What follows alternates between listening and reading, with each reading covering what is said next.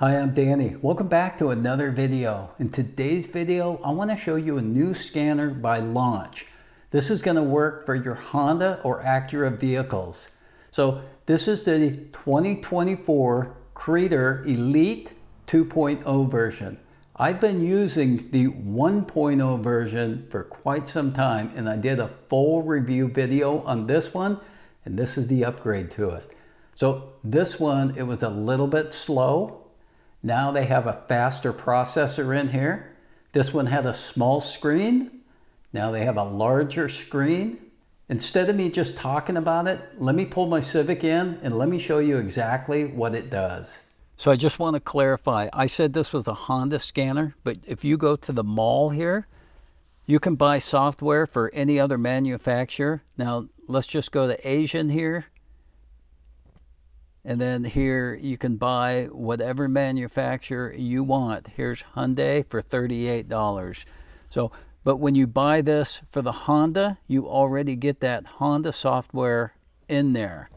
So if you just needed this for a Honda, this is a great deal. And then if you bought a different car later on, you just pay the $38 and then you have that vehicle in this also. So let's get back. Now let's go to Diagnose, and then let's find my Honda. And there's my software, so let's go ahead and push OK.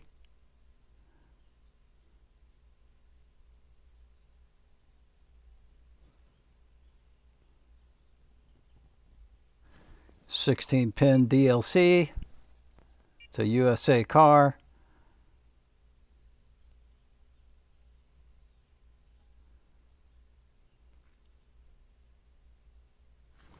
There's my vehicle. Now I can do a health report. This is going to scan all my modules. I don't want to do that right now. I just want to go to System Selection.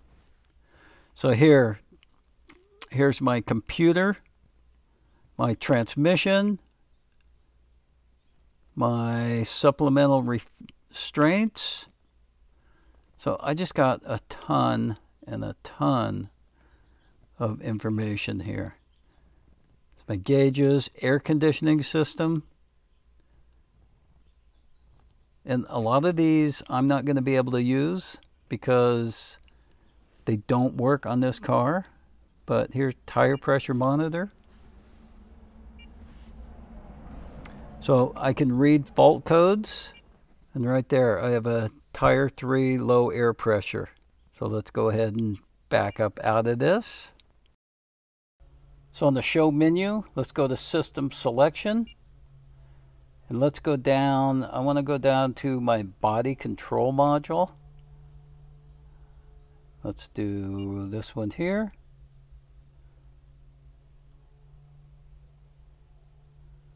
And then on this one I can check my gauges on my dash. I can do lighting, but this is the one that I was impressed with, door locks. So you could check codes, you could check your module, but I wanted to do an actuator test. So I can lock all doors. Let me shut the door. I'm going to lock all doors.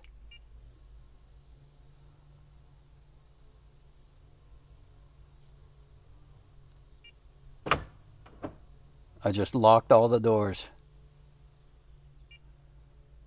And I can unlock.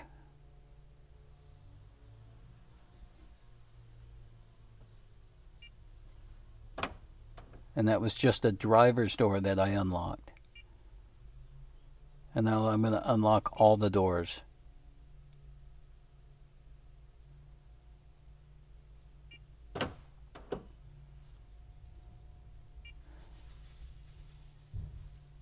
Now let's back up. Let's go to read data stream. And now I can go ahead and make a couple checks. Door lock command on. Driver's door. So let's just select those three.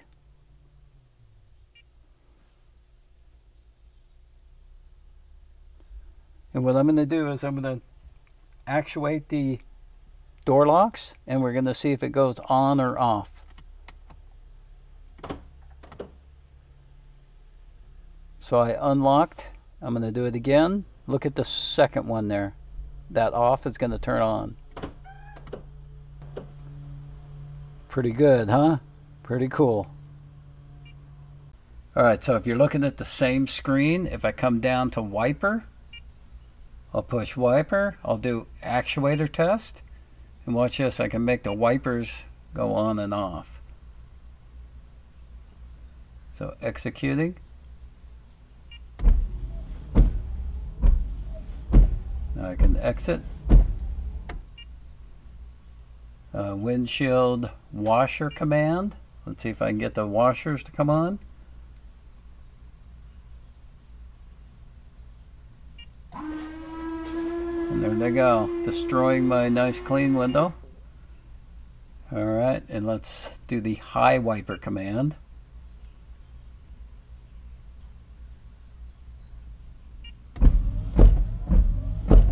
The high wiper. So not just diagnosing engine, I can do body wipers, electrical, all sorts of stuff with this. Now if you're going to use your scan tool to help you on diagnosing the AC system, go to System Selection, go to the computer here,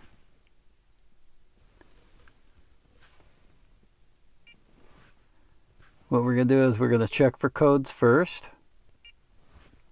And we have no trouble codes, so we're going to exit that. And then we're going to go to actuator test. And for AC, we can hear the AC clutch. Let's see if that turns on. And here's the value. It's off right now. Let's see if that changes. There it is. It's on. I heard it click. Off. On. Off. So I hear it clicking, and it says it's on and off, so I know my AC clutch is turning on and off. So let's exit here. Let's see what other test I can do here. Radiator fan, that's a good one. Let's check to see if my radiator fans are coming on. There we go. So let's turn it on. Right now it says off. So it's on, let's exit. Now let's back up and let's go down to data stream. So now let's pick out AC clutch, AC pressure switch, AC pressure switch voltage, the AC control head switch, and let's look for anything else that has to do with AC on here. There's a lot of stuff on here that you can actually look at. Some of it doesn't apply to this car, but it applies to many other cars.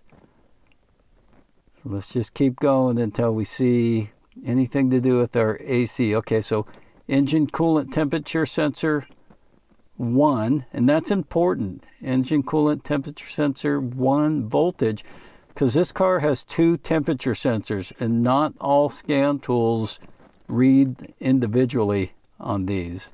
They just kind of put them together, which doesn't help when you're starting to diagnose something. So this is a good scan tool. Let's look for fans. There it is, fan low and fan high. So we've got all that data. We're going to say OK. And now I'm going to start the vehicle, and let's see what we see here. All right, so we're going to turn on the AC system. And you can see everything change. So AC clutch is on. The AC pressure sensor 155, that'll kind of be the same as if you had a gauge on it, and that would be the high pressure on the high side. We have the sensor voltage, the AC switch. This is the control head. I'm going to shut it off and it turns off. So I just checked the control head, turn it on, and it's on. engine coolant temperature 1, it's 145 degrees. There's the voltage, 1.2. Engine coolant sensor temperature 2, 82 degrees. And I did a whole video on this. I'll link it in the description on where those sensors are and what all this data means and how to check it manually too. I did all that on a different video. So here's another one, fan high. So the fan high right now is off. Let's see if we can get that to come on. It may not. Let's turn up the, okay, so the low fan is on right now. Okay, the high fan just came on and now it went off. So it's cycling with the air conditioner. But look at all the information on this tool that you can get. So I just showed you a small amount of what this thing is capable of doing. We went through and we looked at the door locks, the wipers. You can read codes. It's endless with this little thing. It works on Honda and Acura vehicles. This model, you can buy software at the mall and you can add vehicles if you want. I'm going to put a link to this in the description below. If you like this video, give it a thumbs up and consider subscribing. I'll also be using this in future videos, so make sure you subscribe to my page. Thanks for watching, and I'll see you in my next video.